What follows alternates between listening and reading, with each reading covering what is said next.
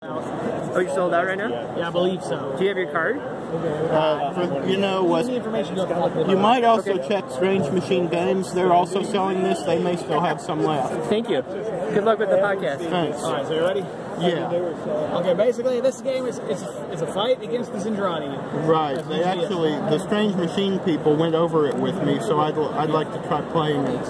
Okay, sure. Let's try to do a reset because sometimes we want to try to reset it to a baseline that allows us to properly demonstrate the elements. But that's not always easy to reset things, especially when I'm trying to figure out which thresholds is considered top on here because they're supposed to be kind of balanced. Being an architectural draftsman lets me see the things behind this. So, which one are you? You there? Up. Baseline set.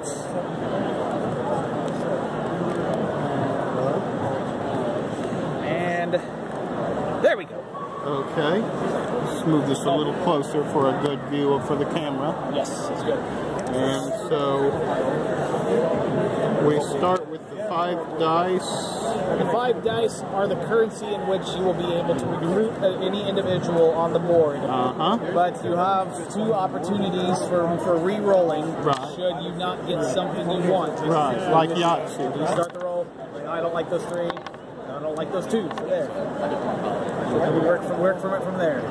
All right. And then from there, for example, we can get Rick Hunter. He's committed to that player for the round. As is your other options if you decide to take them. So as a result, we commit Rick, and we can also commit Lisa. And these belong to you for the entire round, because the one who possesses the token is the turn player.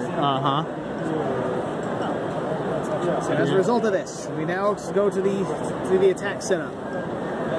Lisa Hayes is special in that she can only destroy a target. It's already been damaged. Yep, it's been hurt. And Rick Hunter can damage any three targets. So they make a great team. Oh yes, especially with the fact that Rick Hunter is the only one that is allowed to kill Chiron. Chiron can only die to Rick. And that's this one? Yes, that's Chiron. It's worth the most points. 5 hit points, but 9 victory points. And like another Max Sterling. A 5-shot, which is basically your 4 diagonals for 1 and the center for 2. What is why is the fact that the center? Because it's always going to hit there. It's just up to you with Roy Fokker to hit in this quadrant, or this quadrant. Right. So he always hits the center and then hits the 3 on one corner. Yeah, it's basically one quarter of the map. And global is also interesting, because if you recruit him, he will do 4 damage to any one of 5 squares in the cross shape, and also acquire the turn player token.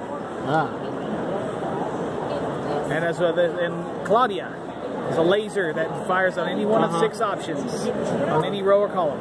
Ben Dixon, another unique one. The time is now 5 o'clock. The exhibit hall will be closing in 1 hour. And in doing so with Ben Dixon, he can one-shot any 3 battle pods or fighter pods, except if they're in the center. He cannot do that. What is that? What does Ben Dixon do?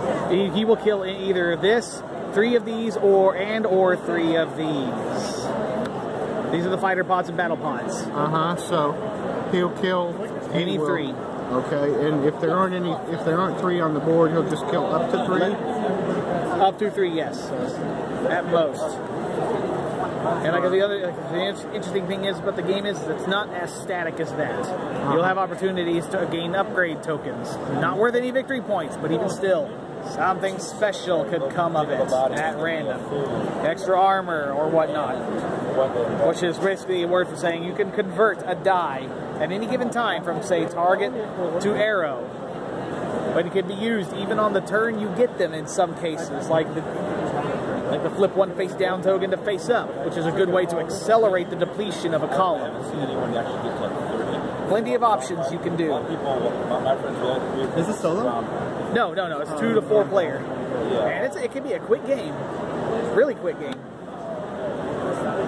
So it's fun. Can we play one, or? Sure we can. Well, we'll let you have turn play. Okay. There's the dice. Now, how does Henry Global work? Because you can only play them if you have the token already, can't you? No, you acquire the token. Yes, you acquire the token if you do, but since you already have it, it's really not that useful. But you can use it to return the turn player token to you. Okay, but so this just means I get to go first and someone else gets to go second. Yeah, whoever commissions this would get to be that. But in a two-player game, it doesn't exist. Let's see here. Remember, you can re-roll any number of dice twice, kind of like Yahtzee.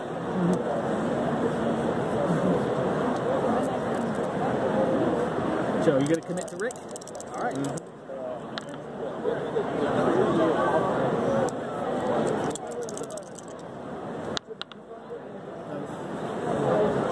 You already had one.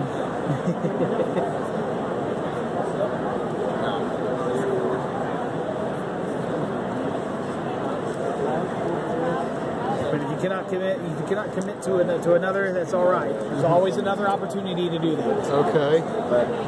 So now you get Rick. Okay. For the round. When the round ends, all the characters come back. Oh, these are set? I was like, oh, sorry, I thought those were deck. So, do I have to, do they all have to be done to different things, or can they all be... However you choose, since those are individualized attack units.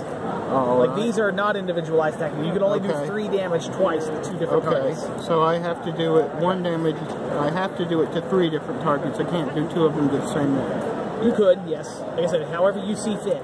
Okay. The only ones that don't stack are ones like the Claudia, the laser. Then I will do these 2. You want to do that's 1 shot to 2, so you want to shoot another one? Well, I shot one. No. These are the hit points, so that's basically 1 shot dead, 1 shot dead, and you have 1 more damage to do 1 more damage, something. Okay. But if you choose to hit something and not kill it, it would just get a mark. Right, I got that. Okay, so I just keep these? Yes, those are your victory pile. And now at the beginning of the next turn, you always turn up the next aisle. Never know what you're going to get. So it's your turn now? Yep, you keep the card until it's end of round.